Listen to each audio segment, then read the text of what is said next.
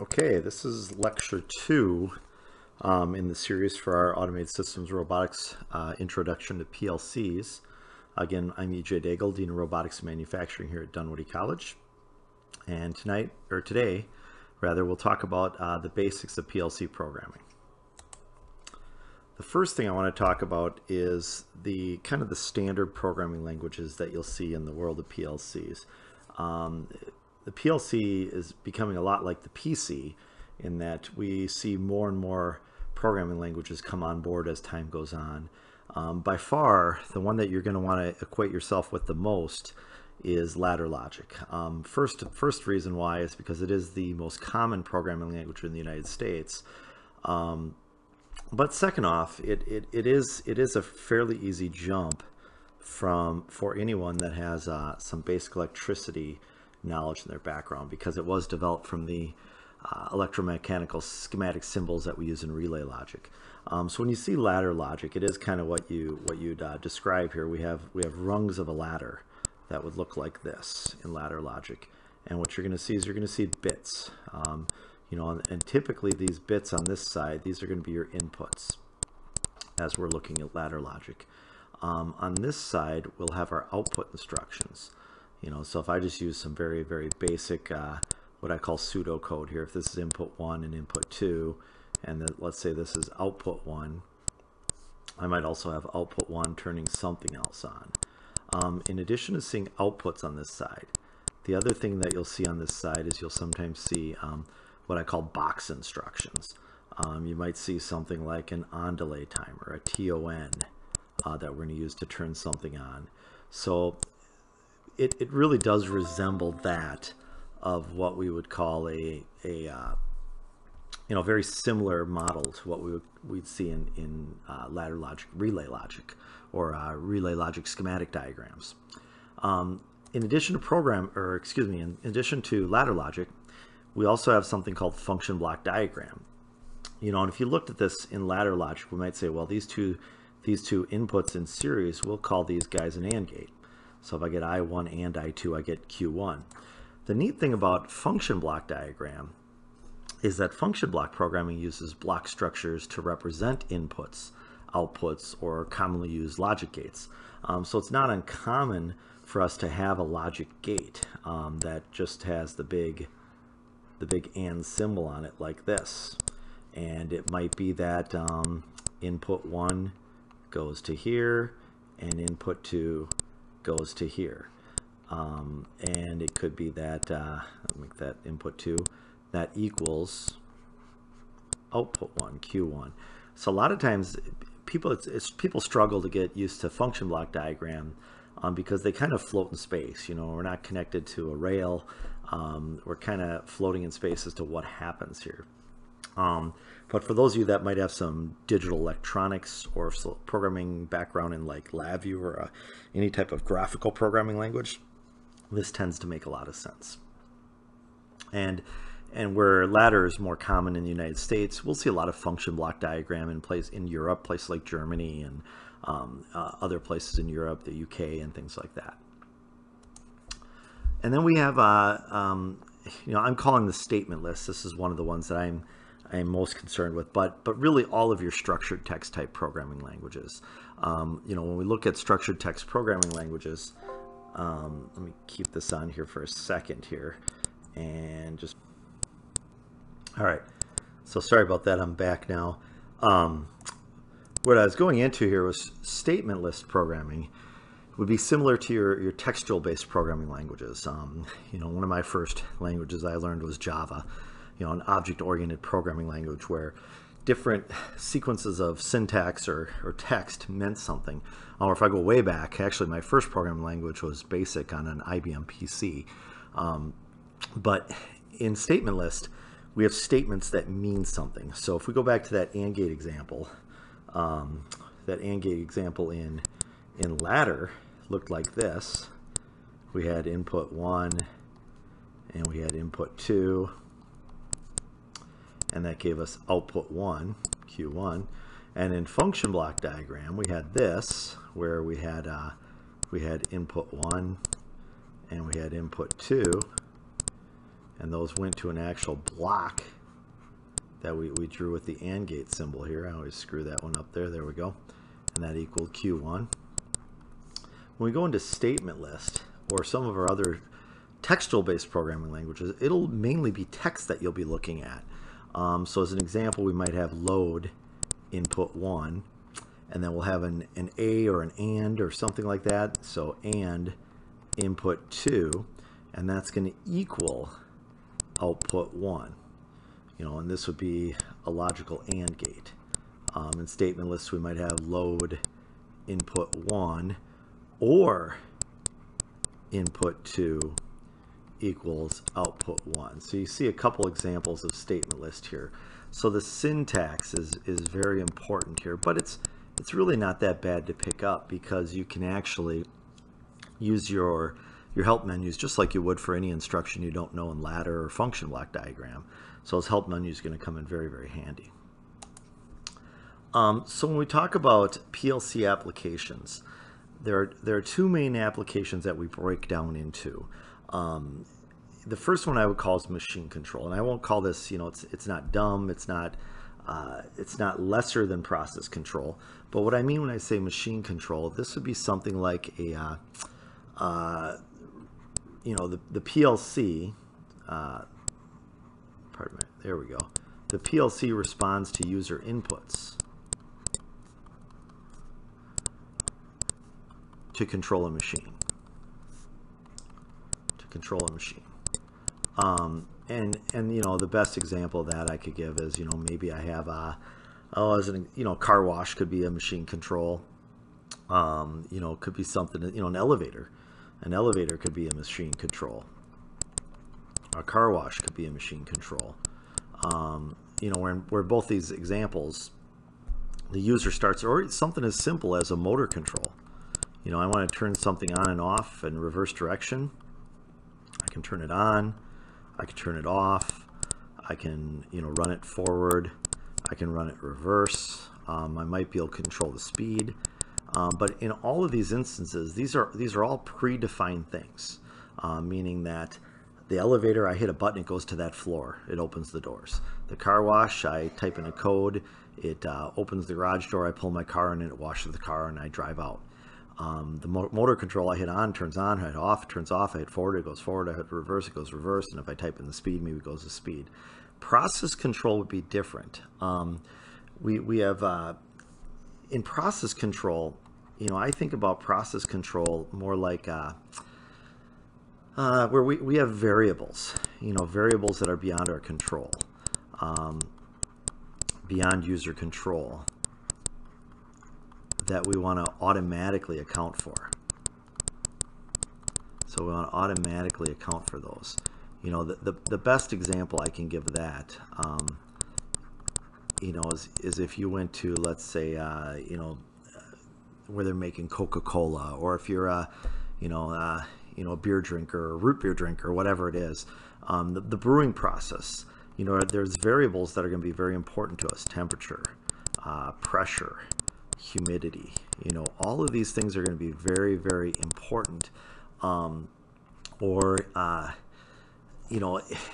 could almost think of it even like you think about it like the cruise control in your car. That's an example that I think others would understand here. It's easy to set the cruise control, or machine control in your car is I go or I stop, right? I could stop, I could go forward or reverse, and have user control of that. But if I set the cruise control at 55 miles per hour, the expectation is that the car is going to be maintained at 55 miles per hour regardless of what happens. What that means is if my car is traveling down the interstate here, right, and I've got my car and I'm traveling down the interstate, what happens when I hit a hill going up? Well, now that I go up, the process needs to adjust for that, and it may need to accelerate without the user being involved. And when I go down, it may have to coast without the user being involved. So process control, this is where we'll see things like PID algorithms. We'll see temperature, pressure, humidity, all of these variables. These process controls, or these control variables, come into play on this, versus just turning something on and leaving it on until someone turns it off. So machine control, you know, is pretty basic. And I would tell you that the process control is a little bit more advanced, is what we're really looking at here. All right. So now when we get into the software, you know, what are we looking at with the software that we're going to be using? Oop, I lost my slide there. There we go. All right. As we look at the software, we've got two main software packages that we're gonna concern ourselves about the most. Let's see here, get back in here. There we go.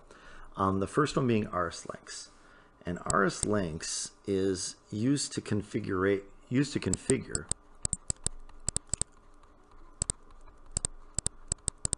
the drivers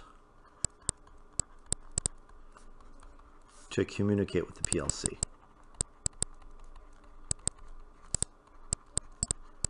Now that can be, you know, that could be a lot of different things, right? I have my PLC right here, and I know I need to talk to the PC, okay, to and from the PC. But I also know that in the future, we're going to start to study HMIs. I might need the PLC to talk to an HMI. I might need the PLC to talk to a variable frequency drive. I might need the PLC to talk to a machine vision system.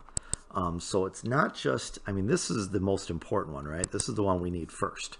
If we can't talk to it with the PC, we can't set up the PLC to do anything, right? So we need to configure it to talk to the PC. And then we'll configure it to talk to the HMI, the vision, the VFD, servos. You know, we've got servo drives. We've got all kinds of different things that we may hook up to this thing. So that's our communication. You know, I would say that this is for comms. This gets us talking, okay? The RSLogix 500 software, on the other hand, is where we write PLC code. So when someone's wondering, you know, what's the difference between these two things, this is where we actually write the code, we compile the code, and when I say we compile the code, we verify the file. That's one of the things that we like to do inside RS500. And then we'll download, test, debug, put an N in there, download, test, debug. You know, we'll even use it for troubleshooting, right? We'll even troubleshoot inside of RSLogix 500. So lots of different things that we can look at on that. I'm going to mention the key switch here for a second here. You'll notice on the front of the, especially if you're using the RS or the SLIC 500, which is the one that we're going to use in the lab, but even if you're using a micro, the SLIC 500 has a key switch to do this. The MicroLogix, we can put it in these different modes, but really end up with three modes. You've got run, you've got program, and you've got remote. Those are our three modes that you'll see inside of RSLogix 500 as well.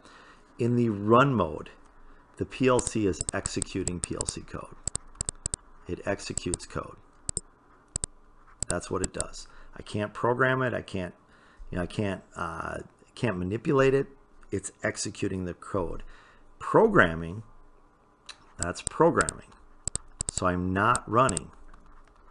I'm going to write run with the not symbol. I am not running at this point, right? I am programming the code. And probably more often than anything, especially in the lab, what you're going to see more often than not is what we call remote mode, because this allows us to control the mode via the software. So what I can do is I can program, I can download, and then I can switch it to run. And then when I want to go download or upload again, I can switch it to program. I don't have to physically change that key switch position. Now you might say, well, why even have the key switch? Why not just have it remote all the time? Well, there may be times out in the industry where we don't want the user or the people on the shop floor to be able to stop and start the controller. It's in run mode. We have one person dedicated to that key because we don't want somebody that doesn't have the knowledge, or maybe, you know, has a copy of the software. Maybe they're learning it in school right now. We don't want them manipulating the code in any way, shape, or form, thinking that they can do what they can do. A lot of times at a big facility, you may have a team of controls engineers, and they're the only ones, you know, maybe just a handful of them that are going to be allowed to make changes to the PLC code. We just don't want anybody to come in there and mess around with the code. So anyways, beyond RS500 then, you know, and the 500 links and logics. The most basic instructions that we're going to use in this class, and the ones that you're going to use, you know, almost all the time, and I see I've got one wrong here, so let me fix this real quick. It's the one that says out. This should be output. It should be OTU, and we'll explain why here in a second. So the first one is examine if closed, and this always threw me off when I first saw these here. You know, I'm a relay logic guy coming from nuclear submarines. What it really means is examine a bit for an on condition. This is equivalent to what we typically call in relay logic normally open. Okay, examine if closed. So I'm gonna look for an on condition, and when that condition is true, I'm gonna close that bit. Okay, and then examine if open looks like this. You'll see the difference is this one's shown in a normal de-energized state, and this one is shown in a normal energized state. So we would call this normally closed. Now you can see why it'll mess you up here, right? Because it's examine if closed and we're calling it normally open, and examine if open is normally closed. It's kind of the difference again between Allen Bradley's logic and what we would use in relay logic. But for XIO, this is what we call examine a bit for an off condition, examine a bit for an open condition.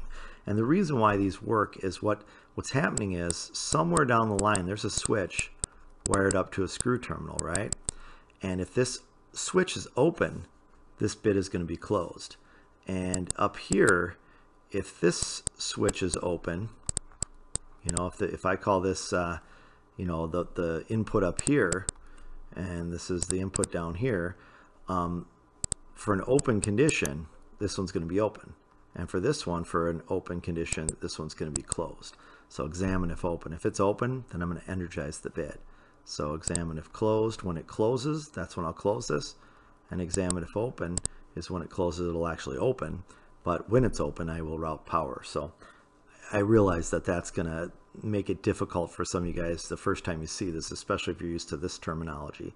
So you don't have to necessarily be real keen on the XIC, XIO, as long as you understand what the symbols mean. That's probably the most important thing. And then output enable, you know, I would call this our coil. You know, if we were talking about relay logic again, this is our coil, or this is our output, is what it is. It does correspond to the screw terminal, but on, you know, where these were on the input side, this is on the output side. Now it's going to go somewhere and turn something on, right? Output latch, a little bit different. It's got a little L inside of it. And output unlatch, it's got a little U inside of it. I treat these, if you've got some electronics background, like a set and a reset. What that means is I don't have to maintain them. If you think about the output enable, the only time this screw terminal will turn on for output enable, OTE, is when that bit is energized. When that bit is energized, this output turns on. For the output latch, I don't have to maintain the bit energized. I can energize latch, it'll turn on, and then when I energize unlatch, it'll turn off. So it's kind of like a set, turn it on, and a reset. So I can work with momentary, this works well with momentary inputs. Okay. And then the OSR, which looks like this, OSR, and this is what we call one-shot rising. And what that really means is I get on the false to true condition. So when the input does this, okay, imagine you're turning a switch on right here, right?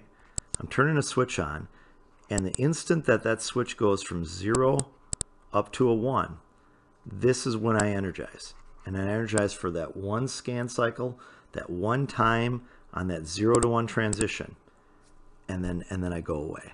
It's kind of nice. Imagine if you had a I don't know, a system on bit or a, you know, system start bit, and maybe when you started up a system on the first pulse, you want to reset all your timers and counts. You could do that with an OSR. So on that first pulse of this thing turning on, I could set everything to a known state. So one-shot rising is kind of a cool one as well. I'm going to show you the help menus here. It's like everything else in PLCs. probably one of the most important things to get good at with any software is understanding what they have out there for help menus. So I'm just going to go in here and I'm going to type in RSLogix, okay, and go into English. And RSLogix is going to open up. Now I'm not on Dunwoody's network right now, so it'll probably give me a, yeah, it'll give me the little 7-day trial period here. Once I get back on the network, it'll give me a key again. But the neat thing about the software itself is there's a lot of help available to you, right? First and foremost, you've got the help button here. If I go into the help button, I can go into the contents.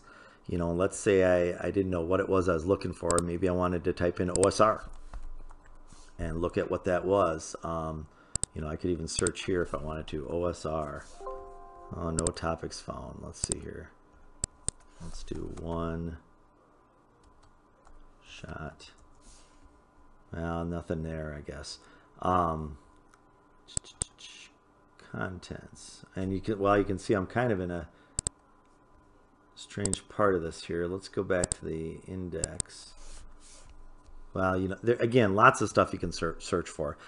To be honest with you, though, searching OSR in there doesn't even make sense, because this is a lot of the general software stuff. What's even better than this is if you go into help and go to instruction help, this is where I can for sure find my OSR. So if I want to find out how that OSR works, this is one of the coolest things about the Rockwell software, is I can see all of the different instructions in here. So if I want to know what an OSR was, I could click on it and it would tell me exactly what an OSR is. Conditional input instruction that triggers an event to occur one time. Use an OSR when an event must be start based on the change of the status from false to true, as triggered by like a push button, 0 to 1, right? So that's kind of what we talked about there a minute ago. If I go back, I can go back and say, well, I wonder what, you know, can I look up examine if closed or examine if open? So let's go examine if closed. The instruction, also called examine on or normally closed, functions as an input or a storage bit. So I'm looking to see what this thing's going to look like. If I go back and I say examine if, which one did I just do there? I must have done, there we go, examine if open. I actually see something wrong in their instruction help here. Notice examine if open, they say examine off or normally closed. And if I go back and if I go to examine if closed, they say examine on or normally open. Okay, so that is right. So that was right. I thought I was clicking on the wrong one there for a second. So you can see exactly how these different bits and these different instructions are used. If I want to know how an on-delay timer worked, I would go to TON. I can find out how it's addressed. I can find out what the different bit addresses are. I mean, tons and tons of information is available to you in the RS500 help file. So make sure, especially on that instruction help, I can't believe how good that really is. It's absolutely outstanding. All right, so now we're going to do a real basic demo. We talked about what links is for. RSLinks is where we configure our communication drivers. So we make everything, give everything the ability to talk. RS500, this is where we can set up the configuration of our PLC. We can do our programming, address symbol table, lots of stuff.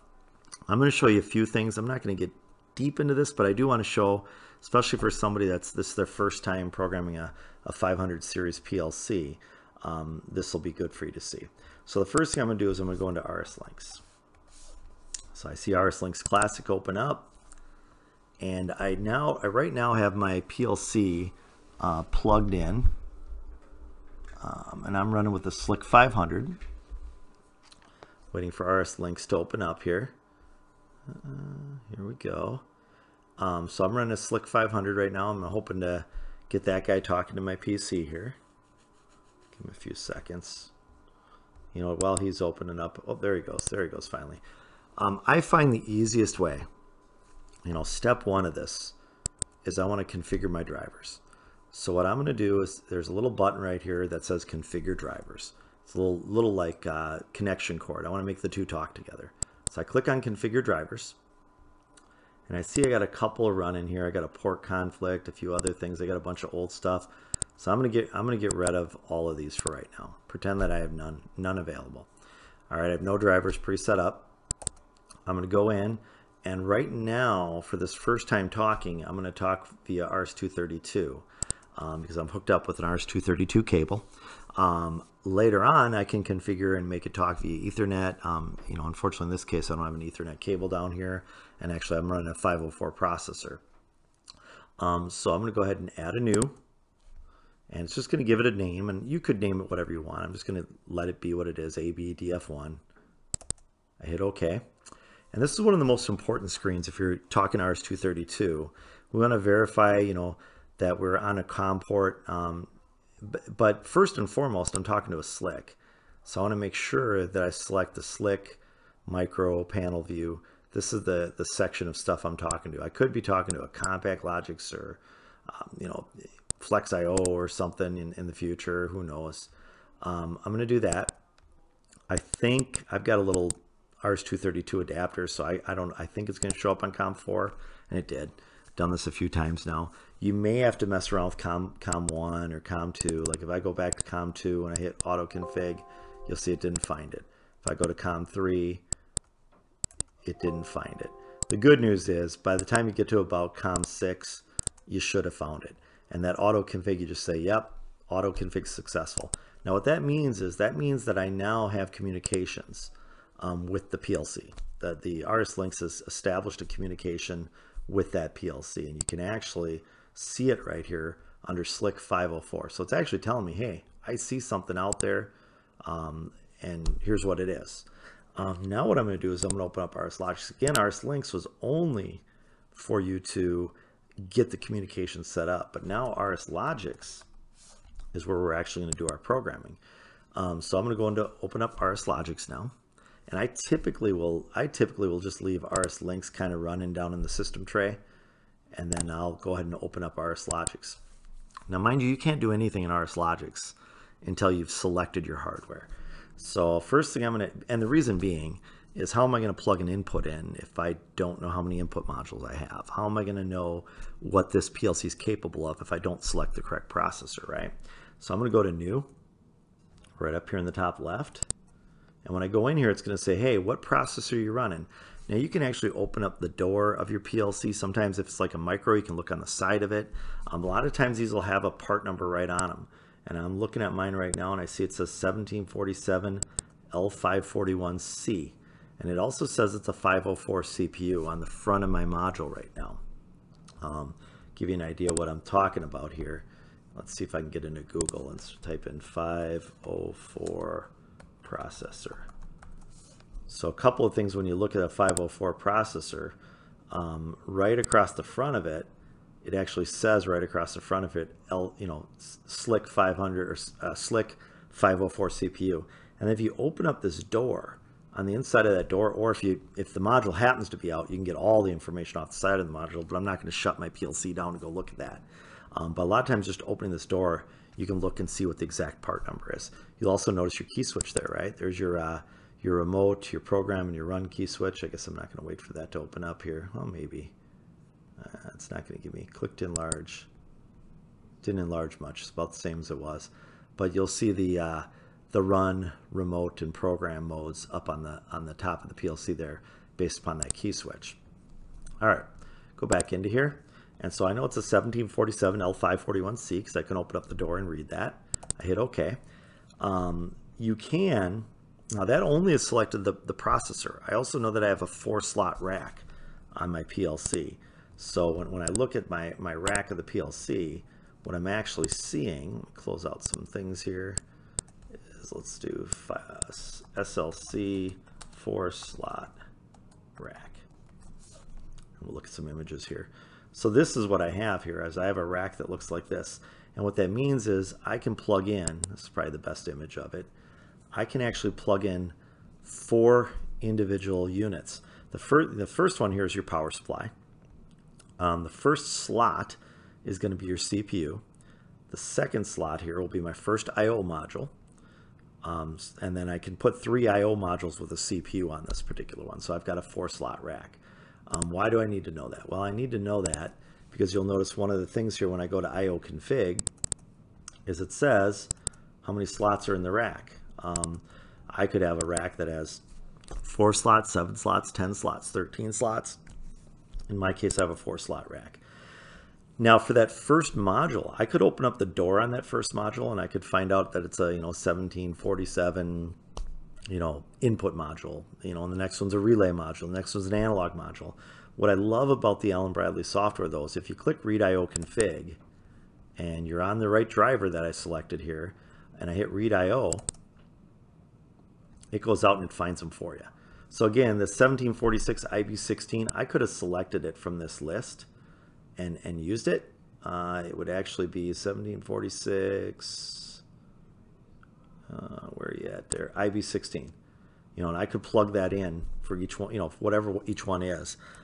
Beauty is that read IO config though. Now that I've got comms, I can just go look at them all. Boom, here's what you got. I've got a DC input module, I've got a relay output module, and I've got an analog module. So I've got those all set up. This always kind of weirds me out. There is no like save or anything here. When you close it out, you're just set up. Okay. So now I've done some stuff here. I've configured my drivers for links. I've selected my processor. I've done my IO configuration. Now I would tell you I like to do what's called an address symbol table as well. If you look in RSLogix and you go way down here, you have what's called the address symbol table. This is a nice spot to designate what it is that you're going to be used. So if you know, for as an example, that I:1/0 is a start button. I'm actually going to look at mine here real quick. And sure enough, I:1/0 is a start button. What I'm going to do then is I'm going to go ahead and create a new record. And I'm going to call it I:1/0. And for the symbol, I'm going to call that start_PB. Now the beauty of that is that anytime I go to use that symbol in my program, it's automatically going to put the symbol, or that address, it's going to automatically put the symbol of start PB on there. If I want to add a new record, because I know that I:1/1 is my stop PB, I'll do that. And let's say I want to add, I don't know what is what in here, so I'm sure, well, we'll add a record for an output just to have it here. We'll do O:2/0. So now I've got, and I think it's probably an LED or something that's wired up on my particular one here. I'm going to call it LED.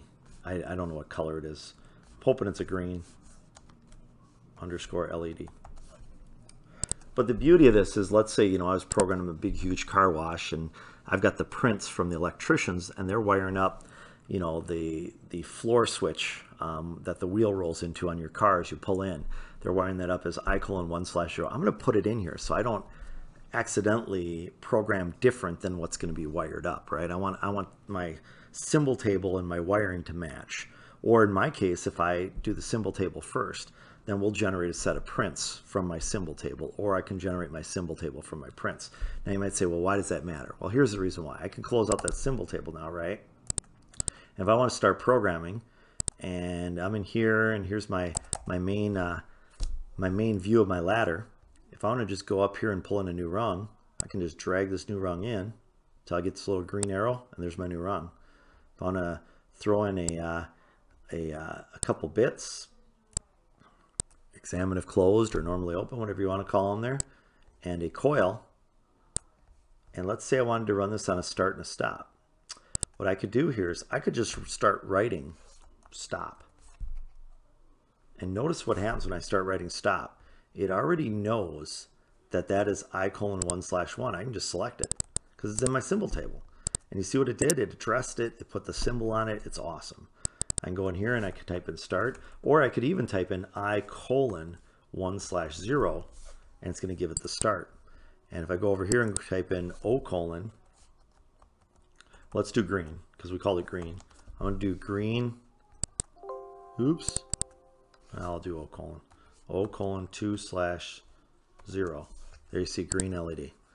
And so you can see exactly what I'm trying to bring up here.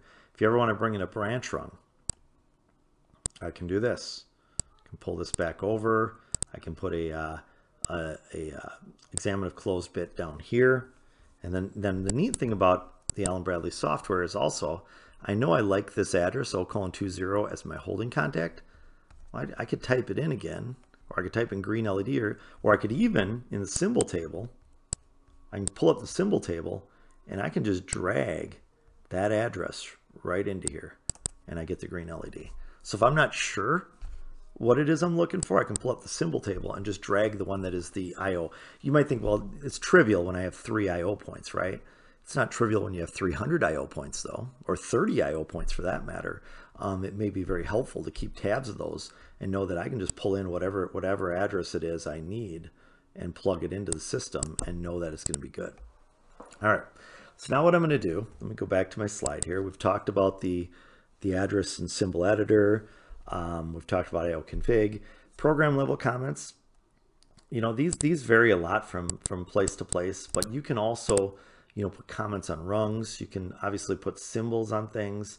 I'm not going to do anything on this right now, but it's never a bad idea to have some comments at the top. You know, what revision it is, who wrote the code, what the purpose of the code is.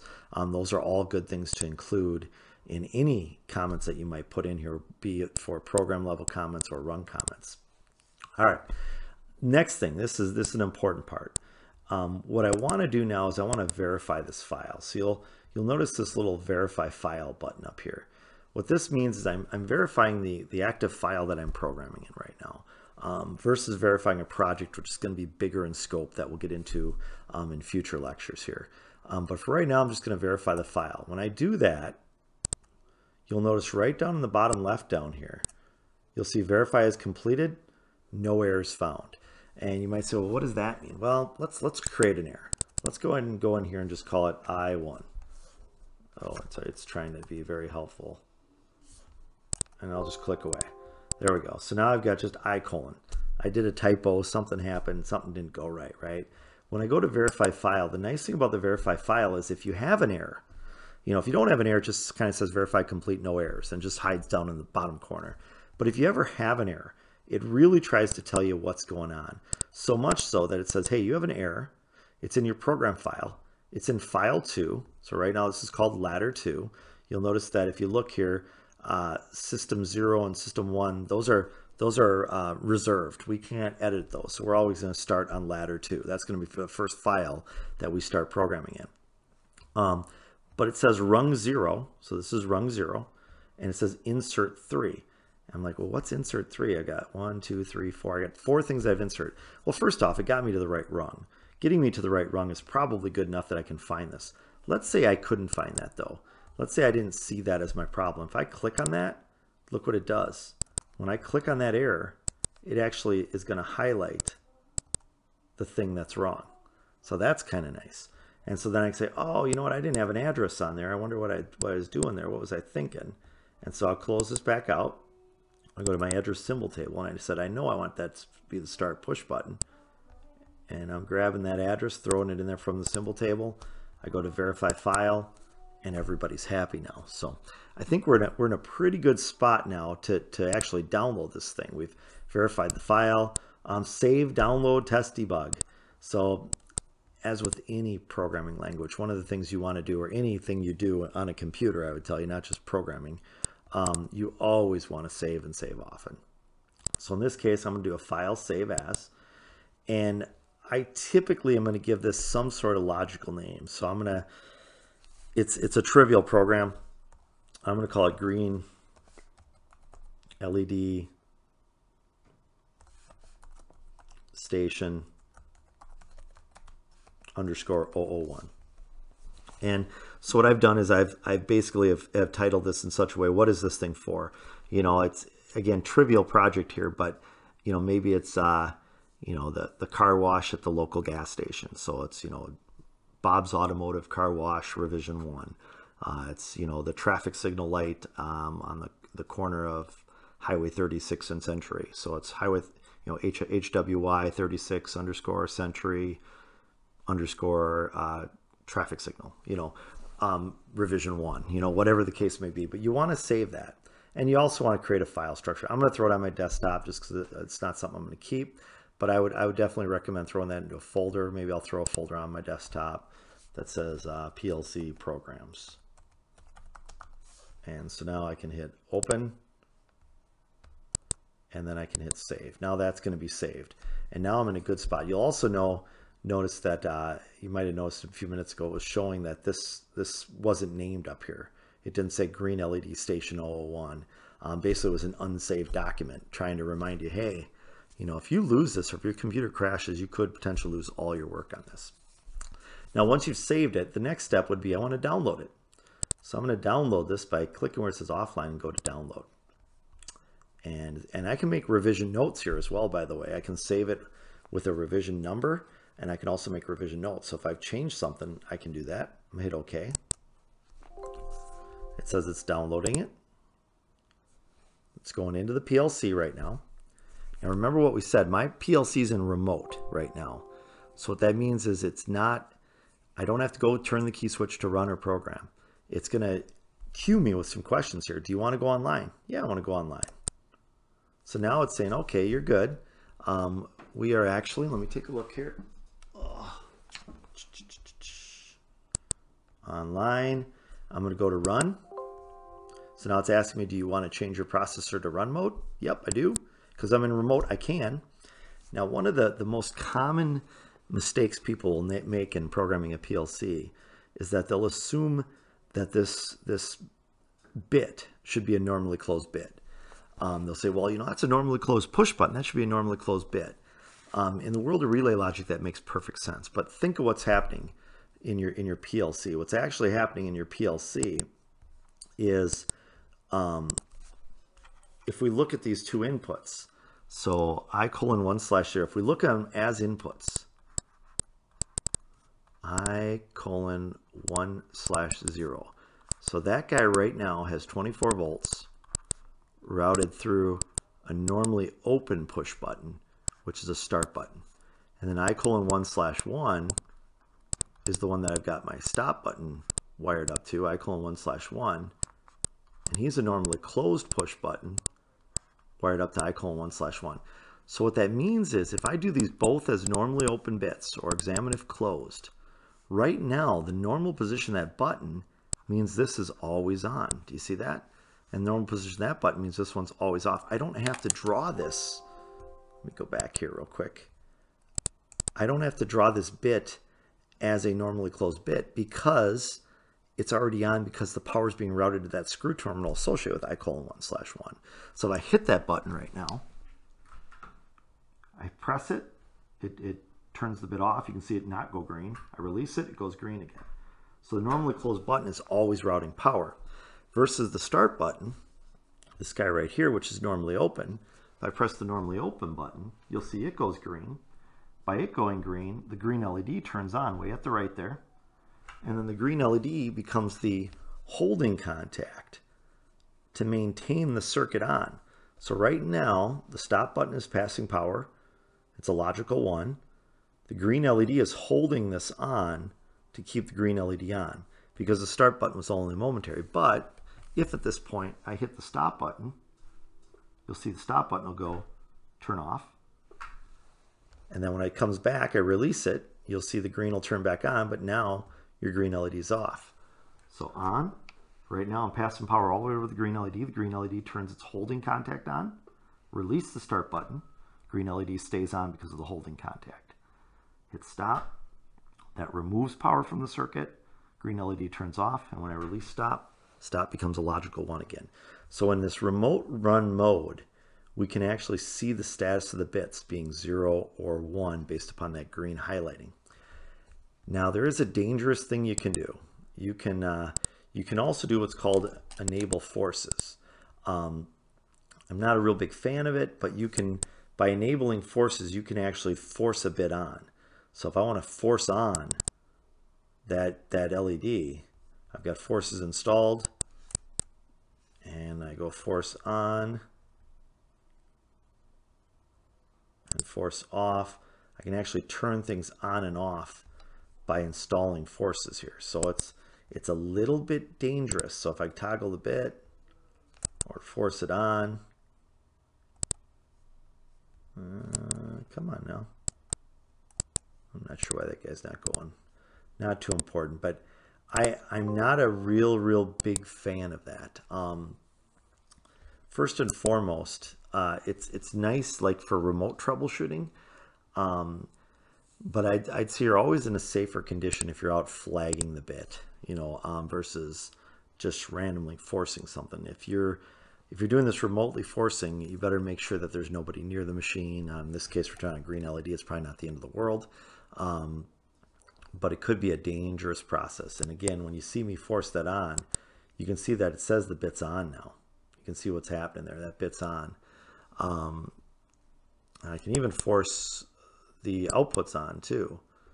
Now you can see the outputs on as well. So you just want to be really careful about that. Neat thing about this is you can actually remove all the forces by just going up here, which is a nice way to go back to where you were from the beginning. So, all right, let's keep going here. The four functions of any I/O module, for that matter, would be: number one, it's a termination, meaning it provides a place to connect your field device. So if we go back to the Google engine here and we type in 1746 IB16, I think that's what we were dealing with there. The one thing it'll provide right off the bat is it provides termination. So as the DC input module, you can see it provides a place for me to land that screw, or land that wire to make connection to the PLC world. The second thing it provides is isolation. We don't actually route the 24 volts DC that's coming in from your push button, let's say. It doesn't get routed out to the LED that I was just showing. It is physically isolated. The inputs and outputs are physically isolated, and the logic kind of lands in between them. So I'll show you how that works here in a second. The other thing is it provides signal conditioning. And when we're talking about just push buttons, it's turning a 24 volts DC signal into a logical 1, and it's turning a 0 volt DC signal into a logical 0. Not too interesting when we're talking about digital values, but when we're talking about analog values, if I've got a potentiometer or a temperature sensor that's sending me, let's say, 6 volts, it's gonna give me a numerical value. In the case of RS500,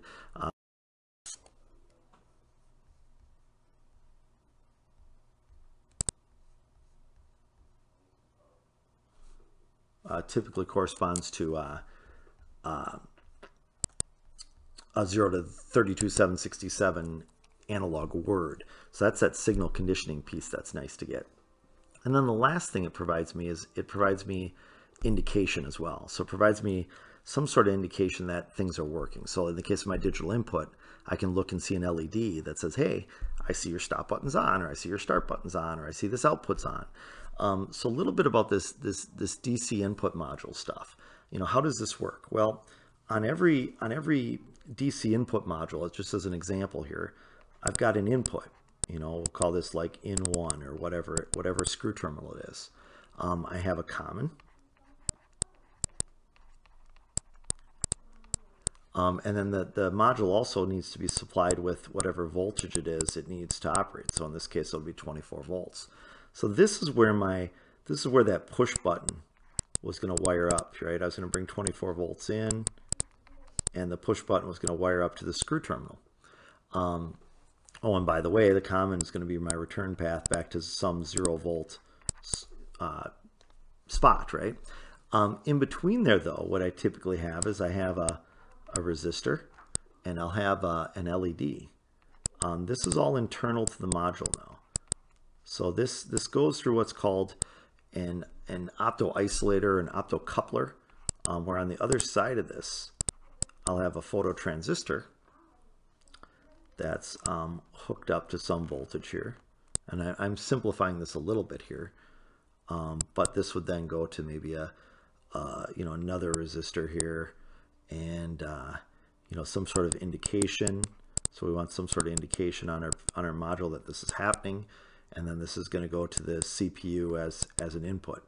But what you'll see is this part right here, this part that's inside here, this is what we call an optical